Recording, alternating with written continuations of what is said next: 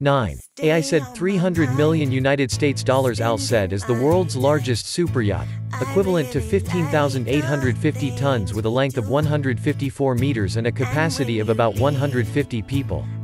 This superyacht was built by Lursen in 2008 with exterior design by Espen Oeno and interior by RWD.